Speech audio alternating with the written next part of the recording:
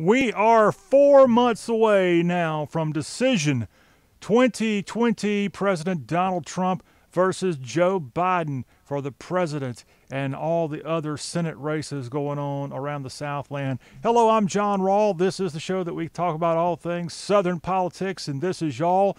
And we're going to do things a little bit different. We've got a lot of chaos going on across the country in terms of what happened with George Floyd, and that's kind of evolved into a lot of other things, some out of something you couldn't imagine just a few months ago that have happened here in the Southland and around the nation. And we're going to talk about it all right now. We got a very special guest, a guy that's been getting his Southern passport stamped. He's a native of Brownsville, Tennessee. He spent time in South Carolina. He now calls the Commonwealth of Virginia home. And right now, he's calling the Y'all Show home. Vince Everett Ellison is our special guest, and he's on right now to talk about his brand new book, The Iron Triangle, Inside the Liberal Democrat Plan to Use Race to Divide Christians and America in Their Quest for Power, and How We Can Defeat Them. And Vince is on the Y'all Show right now. Hello, Vince.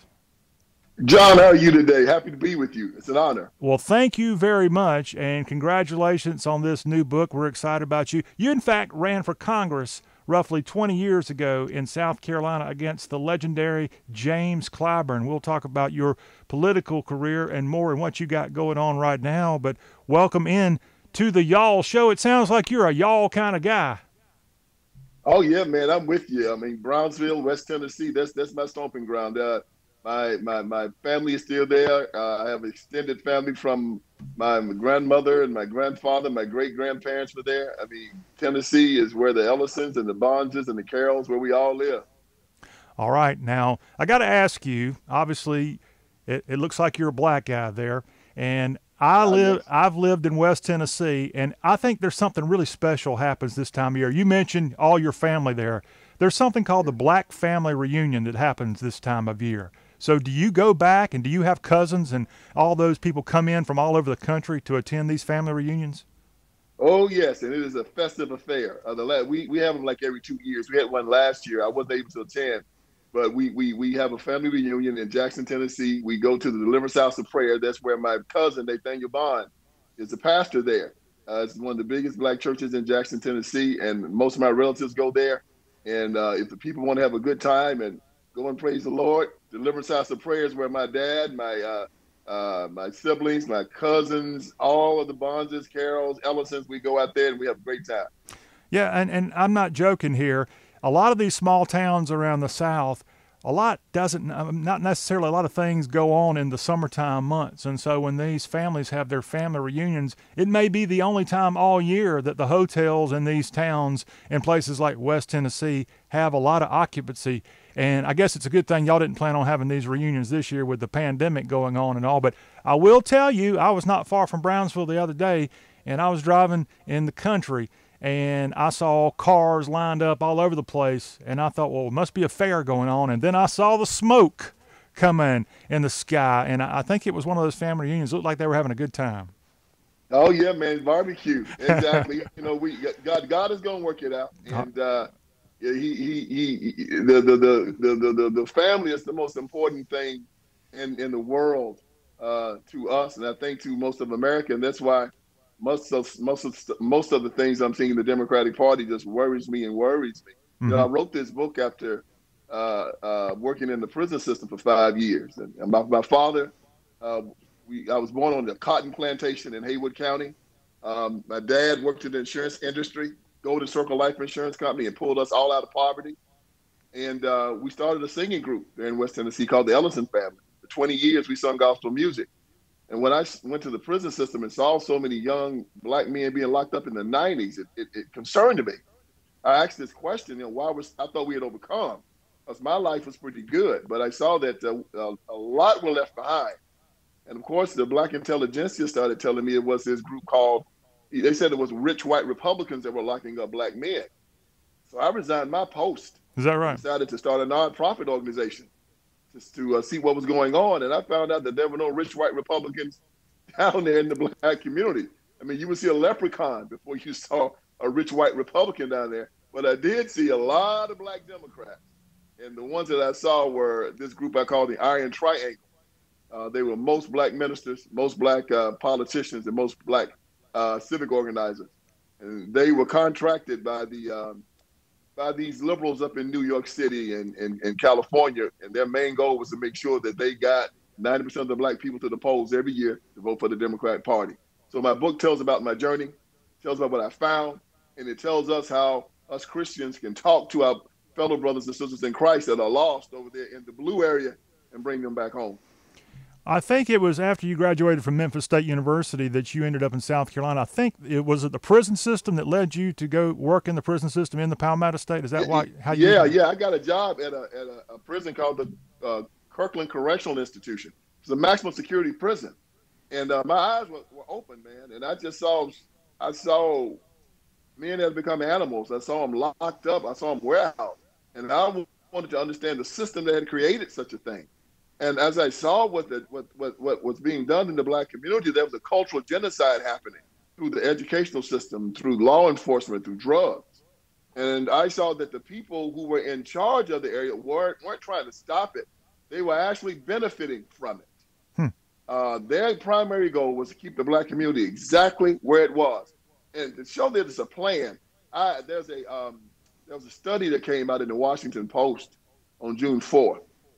They said that since 1968, there hadn't been any narrowing in the wealth gap between black and white citizens.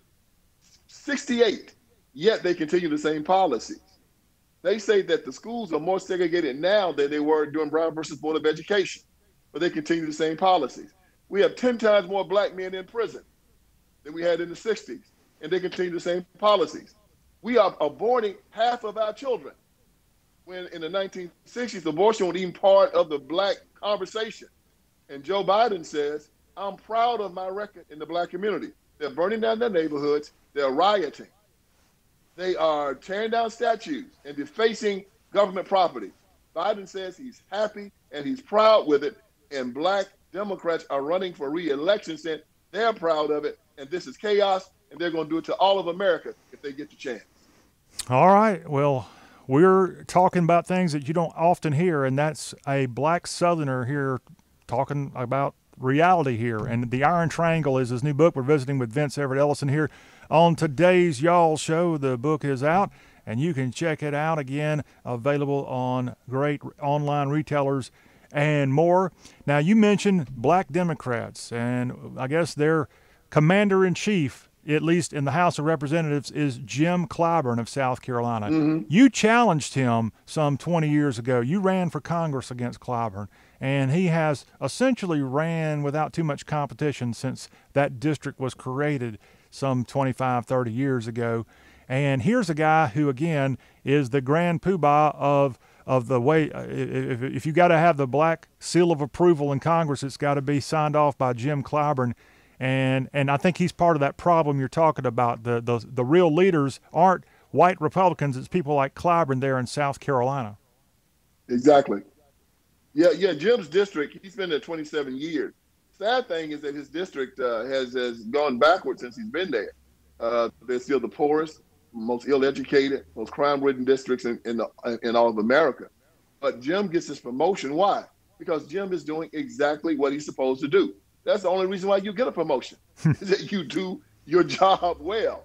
And what is Jim's job? To make sure that black people vote for the Democratic Party, period. And all of these black Democrats do their job, to keep their people poor, to keep them uneducated so they can do what they're told. Now, this still will take you all the way back to slavery. The Democratic Party has been over the black community since its inception in the 1800s. They've always had control. Except for like 4 or 5 years during Reconstruction, they've had absolute control of the black community. And they've always had this little group of people, I call them the Iron Triangle.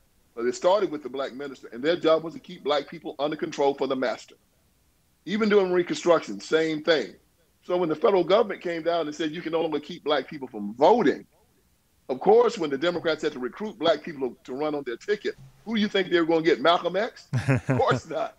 They went and got that old house Negro class that they've been working with for the last 200 years and say, okay, now we're going to put you in another position. But your job is the same, to make sure that you keep the black people in line for us. And that's what they've been doing. And if you look at the condition of the black community, there isn't any good reason why the Democratic Party should be getting 90% of the black vote. The black community is at the bottom of every socioeconomic statistic in America. They are angry. They are mad all the time about what's going on. But there's an old vaudevillian term that says 90% of every gig is showing up.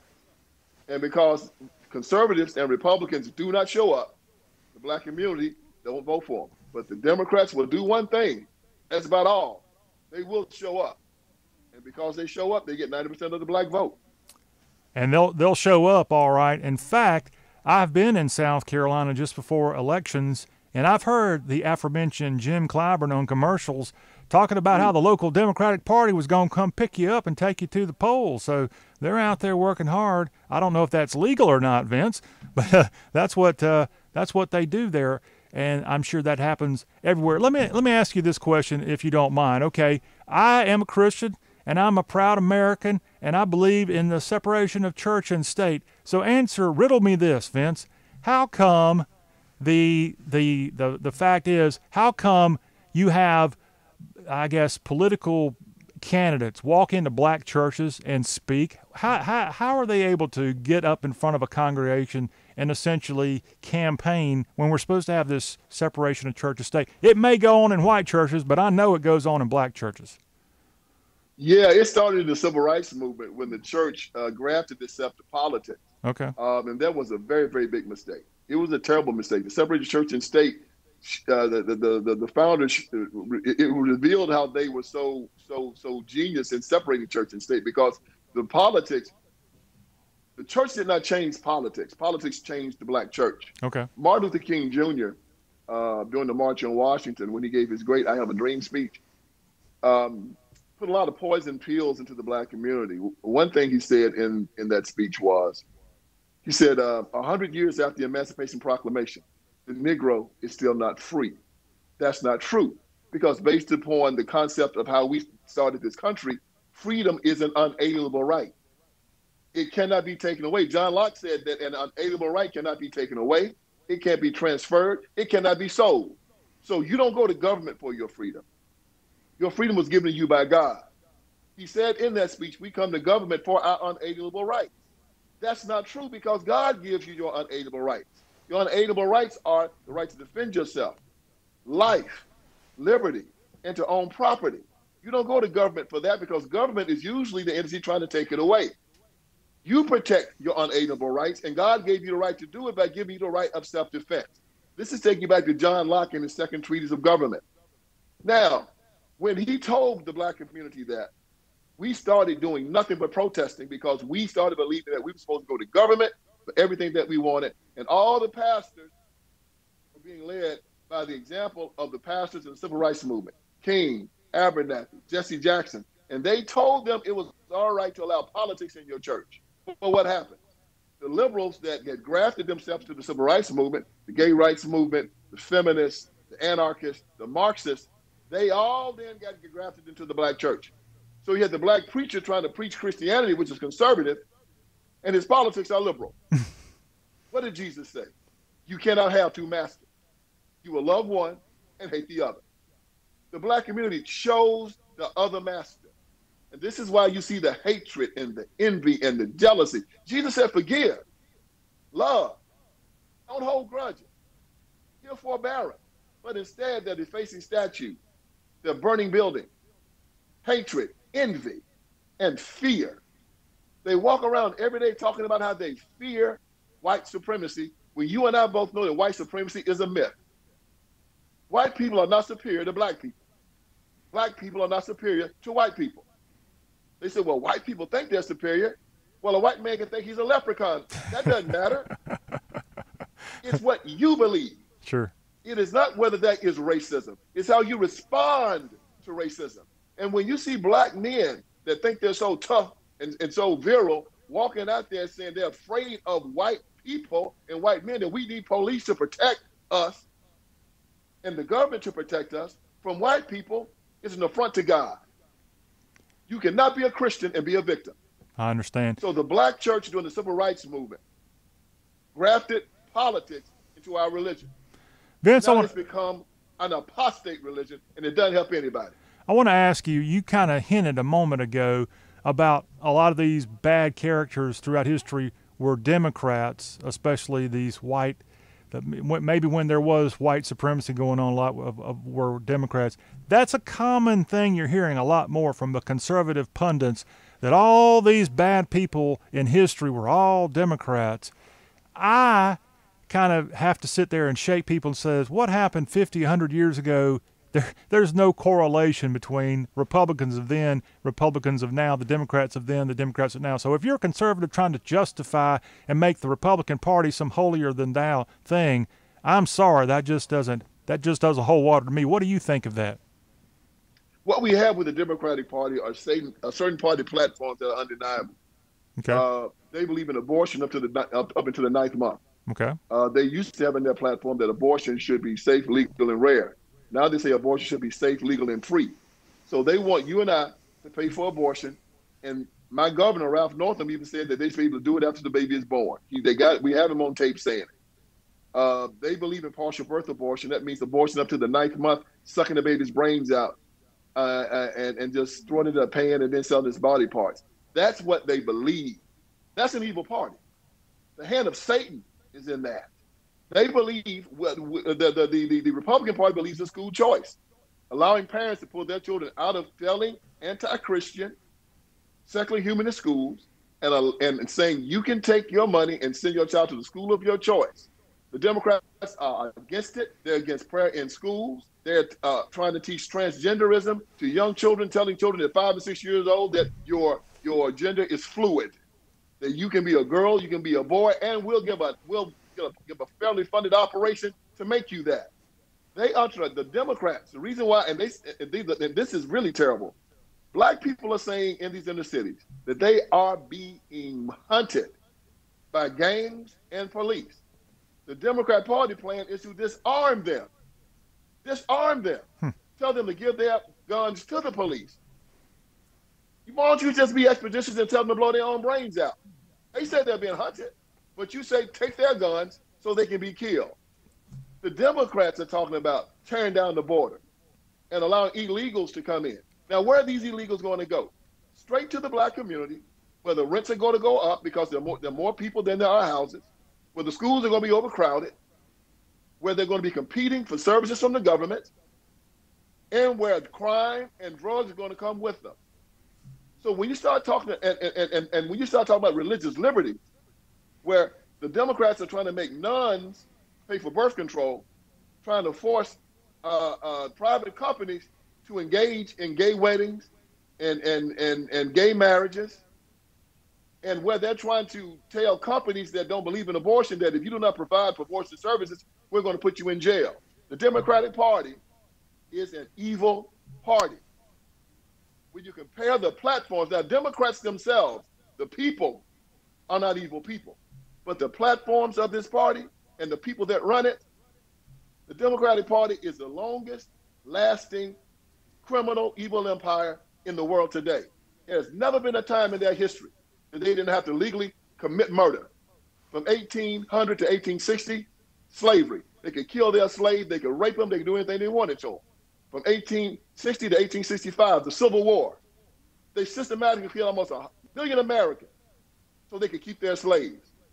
From 1865 to 1965, 100 years of Jim Crow, where they could lynch, murder, maim, take property, and they did it for 100 years. And after that, from 1972 up until now, abortion, 60 million babies dead, and they want to expand it. They're responsible for over 100 million American deaths. Not foreigners, Americans. 60 million of them black. This is the Democrat Party. They are a party of darkness. And if you want absolute proof of it, go to any place in America where they have absolute rule. And you'll see nothing but death, drugs, decay. They control every crack house, every prostitute house, every housing project, every failing school. They control the sheriff departments, the police departments, the mayors, the city councils, the school boards of every one of these ghettos. They are their utopia. They're proud of it. and they are not going to stop it until we make them stop.